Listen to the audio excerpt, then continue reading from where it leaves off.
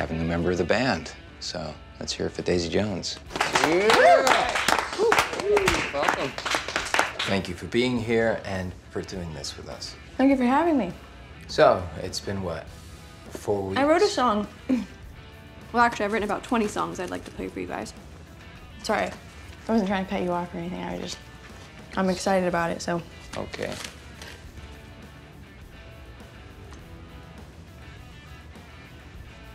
What? So I think 70s, maybe like Aretha Franklin, because my mother used to listen to a lot of Aretha Franklin, and in terms of songs, kind of any of them. Favorite musician would be Bill Withers. Let's say the Kinks.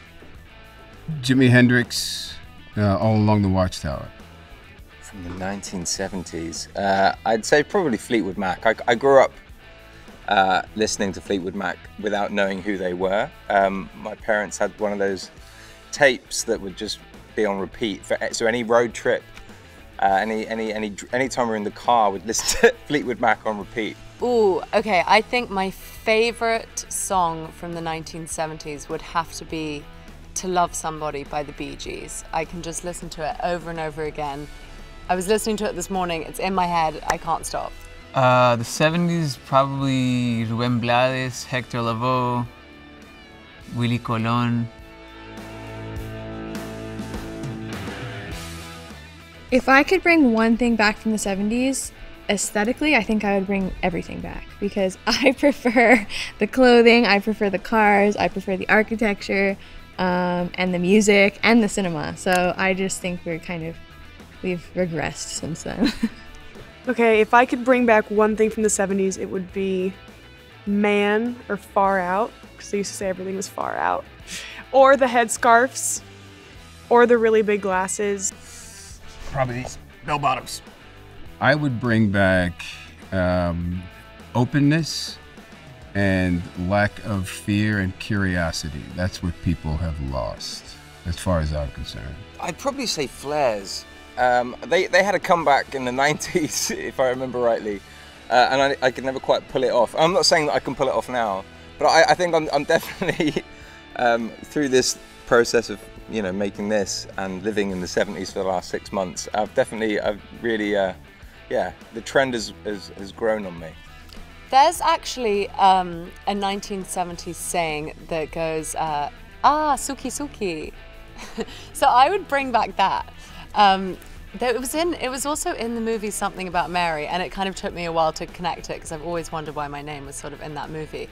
But I would definitely bring back suki suki. I've been doing a lot of research for the lingo stuff, and I think one of my favorites was stop dipping in my Kool-Aid. I like that phrase a lot. I think there's a lot of 70s phrases that are like primo stuff.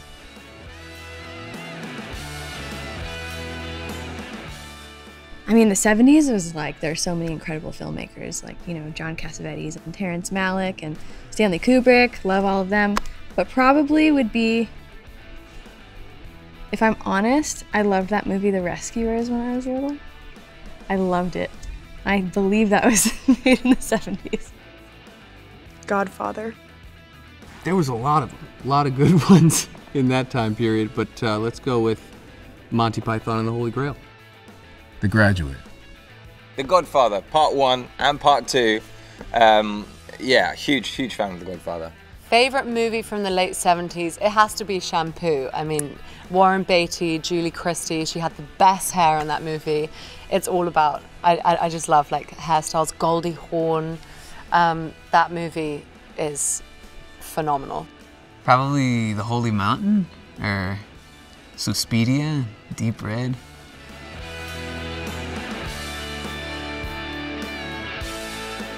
At the Whiskey A Go-Go, if I'm being honest, I would likely order a sparkling water because I don't really drink alcohol.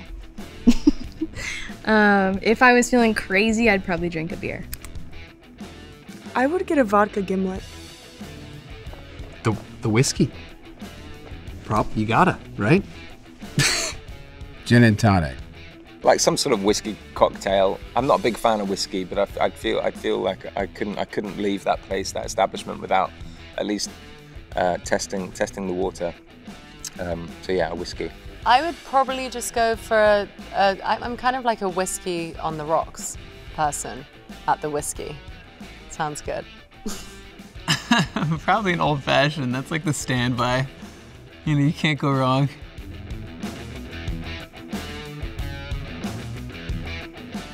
Oh my gosh, Chicago Stadium. Duh. Nice.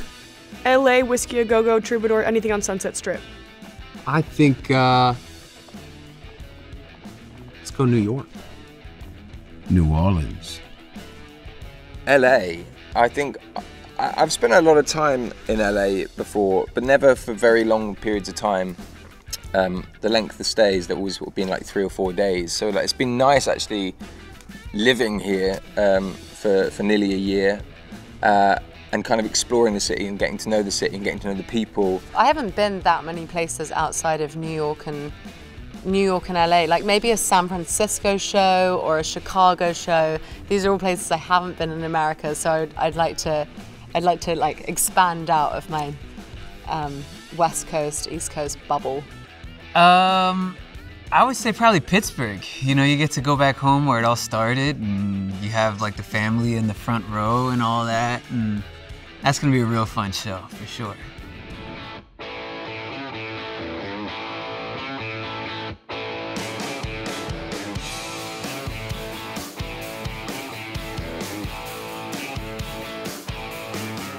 I think it's Houston, we have a problem, but it also could be That's One Stalls. Okay, they're saying yes, it was Houston, we have a problem. That's one small step for a man and a giant leap for mankind.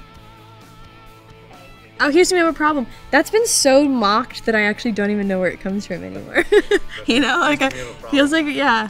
You should see it from up here.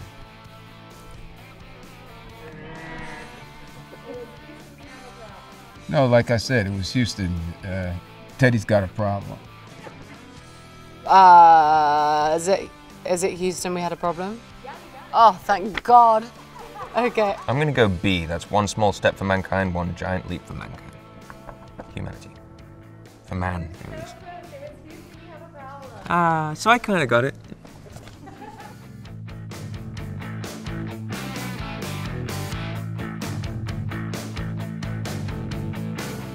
Oh, wow, it has got to be Pet Rock. I'm gonna go with B, Slinky, only because of Lords of Dogtown. What? Oh my God, my mom had a pet rock. I think Silly Putty. Ah, I don't even know what a pet rock is. I've got no idea. I mean, I feel like maybe a Slinky? I see some heads shaking. A pet rock. Wish I had a pet rock when I was a kid.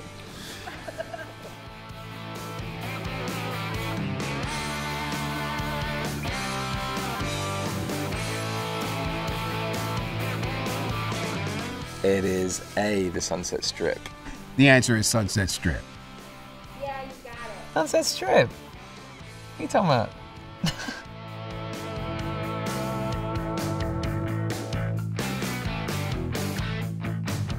I would have to say it's pants, but the American pants, not the English pants, which is undies. Pants? Yep, you got it. Okay, that's crazy. Pants. Oh, great. I got 1 out of 3. Okay.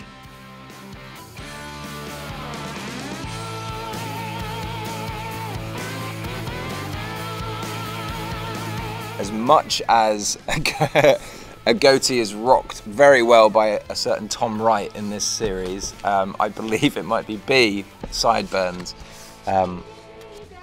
Woo! These are all wrong. Look at my face, all right? The mustache is the obvious answer here. What are y'all doing? What? I mean, it's got to be sideburns, right? Woo!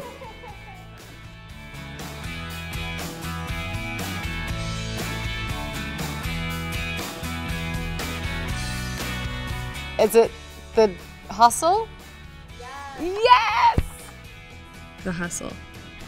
Yep, you got it. I got 1. I'm looking for everyone to help me. La Macarena? No. Yeah! I'm Latin, so I went for it. It's the hustle. Okay, this is bad. This cannot come out anywhere. Continue.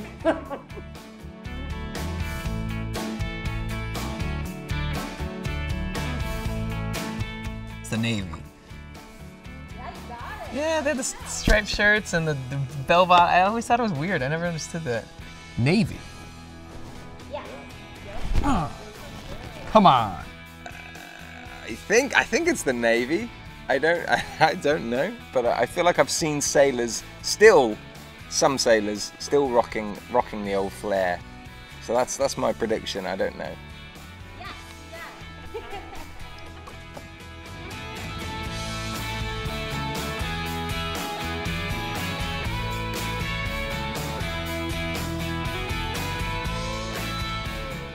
Laurel Canyon. Okay. Laurel Canyon. That's where the 6 lives. Well, I know this, but only because I watched the documentary called Laurel Canyon or Echo in the Canyons. I think there's a few, but yeah, Laurel Canyon. So it's C for sure. Okay, it is finally here. Daisy Jones and the Six is now available on Amazon Prime, so you can tap here. You better watch it now.